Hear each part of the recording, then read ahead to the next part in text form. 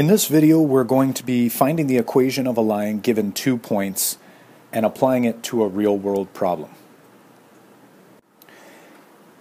In our Stacking Papers 3-Act math task, we were looking at a scenario where we had 5 stacks of paper on a table, and the students had to use their prior knowledge, knowing the height of the table and the stack, as well as the height of an individual stack of paper, in order to find out the height of the table.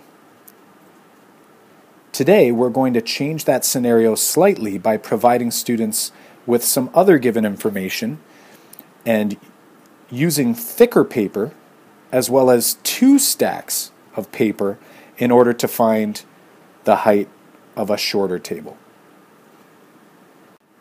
And as you can clearly see here, our new stack of paper is definitely taller than the previous stack of paper. So today in class, students were provided with the following information. They had the height of a stack of paper on the left, where there are 12 stacks of paper total, and that height was including the height of the table.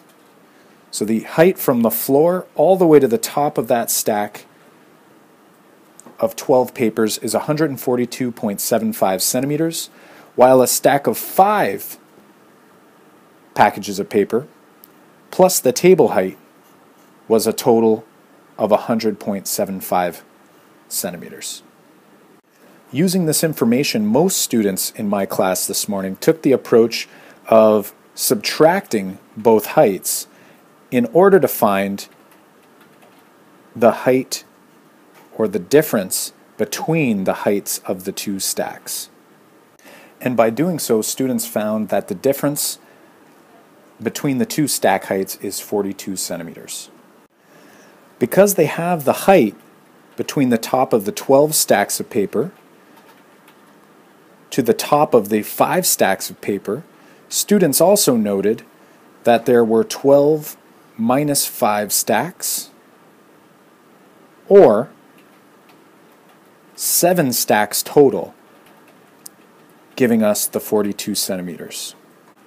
So since we have 7 stacks measuring up to 42 centimeters, that means we actually have a slope of 42 over 7, or a rate of change.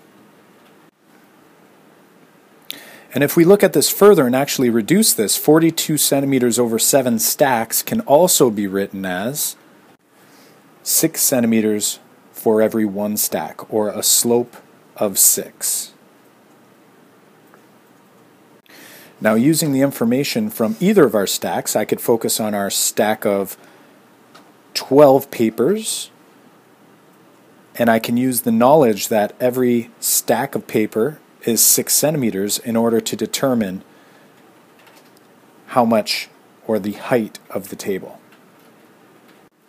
So 12 stacks of paper times 6 centimeters is 70 centimeters total, and therefore our table height must be 70.75 centimeters. We could also confirm this using the 5 stacks on the right side of the table, and we can even set it up slightly differently using some of our prior knowledge if we wish.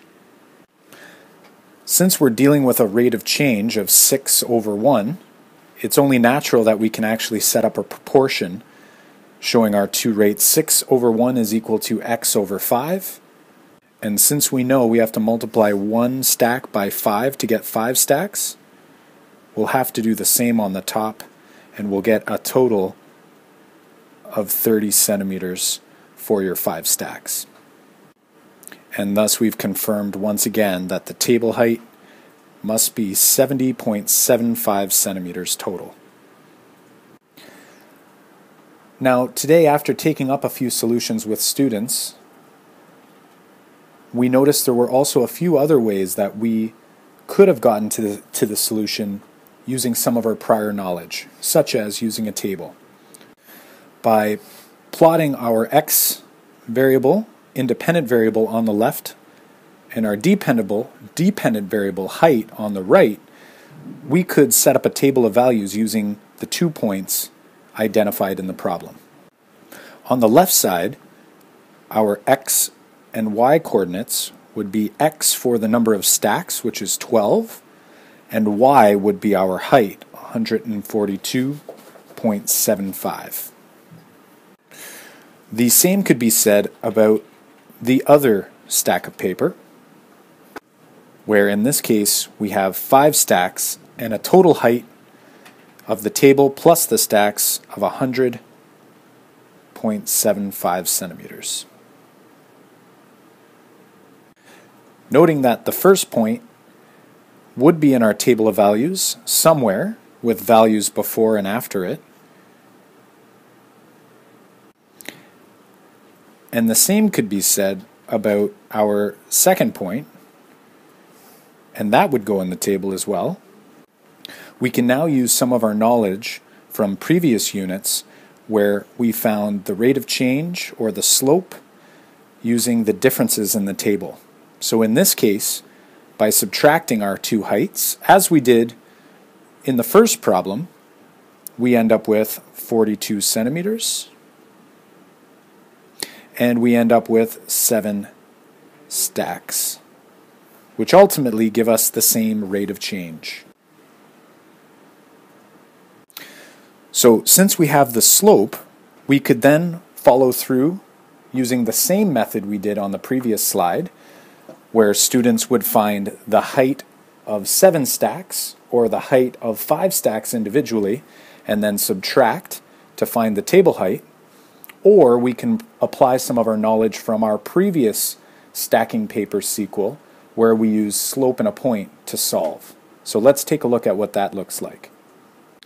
If you recall that starting with the slope y-intercept form of a linear relation, we could substitute 6 for our slope, and then we could go to one of our points and use the x and y values for x and y in our equation in order to help us find the y-intercept.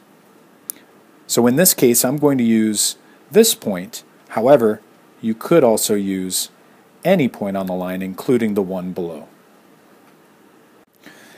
And now that we've subbed in 12 for x for our 12 stacks, and the total height of the table in the 12 stacks of 142.75, we can now isolate for b our y-intercept, or in this case more specifically, the height of our table. So doing some quick math, 6 times 12 is 72. And now we'll isolate b by doing opposite operations and subtracting 72 to get b and a 0 here, which is equal to 70.75. So you can see that we do have the same initial value, which is our table height, and we can also write this relationship as an equation just to solidify our understanding.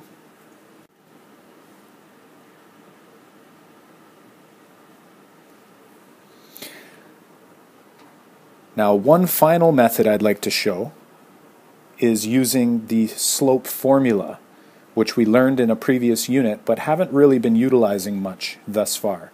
So once your comfort level is to a point where you understand what you're doing, I'd suggest that you start using the formula in order to save yourself some of these steps.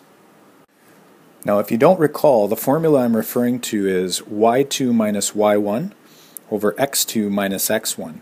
And if you think back to our table of values, essentially what you're doing with y2 minus y1 is simply looking at subtracting any 2y values in the table to get your rise, and the matching x values to get your run. So in this case, we're going to focus on the same 2 points, and essentially what we're going to do is we're going to identify each point as either point 1 or point 2. I suggest taking the point with the larger x value and calling that the second point. So we'll call this point 2, and we'll call this point point 1. And thus, point 2 has an x2 value and a y2 value, and point 1 has an x1 value and a y1 value. And simply all we're going to do is going to plug these values into our formula like so. So as you can see here, y2 is 142.75. There's y2, 142.75. My x1, or sorry, x2 is 12, and thus x2, the matching x value to y2 is 12, and we do the same thing for the other point. So here's our y1 and our x1 as well.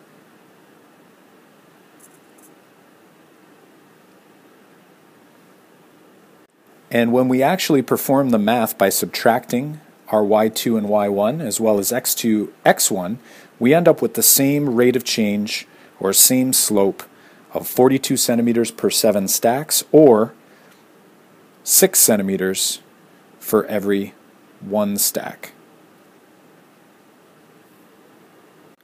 At this point, you could then sub your slope into your y equals mx plus b, as well as either of the points on the line, or any point from that line, I should say, in order to solve for your y-intercept, which we already know is 70.75.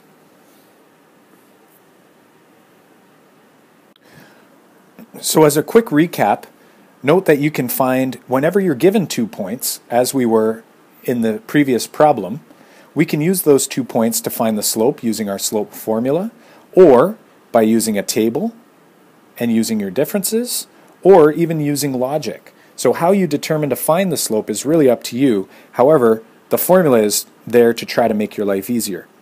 Then you're going to sub in your slope and one of the points, it doesn't matter which one, into y equals mx plus b. You'll then solve for b, which is your initial value, and in our case, that was the height of the table, or the starting height.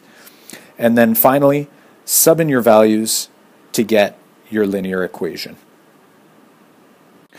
So in this example, although it has no context, I'd like to prepare you, because I do know that on your EQAO standardized test, a lot of times the questions have little in terms of media or little in terms of context for you to wrap your brain around. I'll give you something where we're just looking at 2 points and we want to find the equation that passes through those 2 points. So if I look at those 2, I would name the 2 points whatever you'd like. Once again, I always, by habit, take the point with the higher x value and I call that point 2, which makes this point 1, and thus we have our x and y values. And from here we can use the slope formula to quickly find the slope of the line without having to draw a table, a graph, or use any other type of real thinking, which is kind of sad because once again we do want you thinking during these questions. However, algebra is here to try to make routine calculations easier. So we have our basic math here, noting once again that y2 is a value in the y column minus another value in the y column, just like we've done all year long. And the same goes for our x values, and x value, and I'm subtracting another x value. When we sub these values in, we have 10 minus 2 on the top, or 8, and 5 minus 1 on the bottom, which is 4. And we can simplify that to 8 over 4 or 2 over 1. Some might just show that as 2. We then take our slope and we sub it into y equals mx plus b. We also grab a point to sub in for x and y. It's up to you which point you use, but for me I try to pick smaller numbers. If there's a 0, I try to pick the point with a 0 in it, try to make the math as simple as possible, and we sub it into the equation to solve. So I've subbed in 2 for y, and I've subbed in 1 for x, and now we're going to solve this simple equation.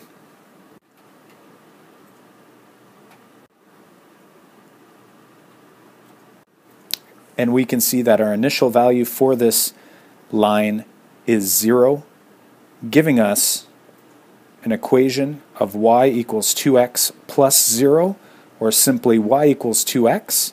That also tells us that we have a direct variation, which means we're starting at the origin, and we should be going up by 2 over 1 each time to get our points.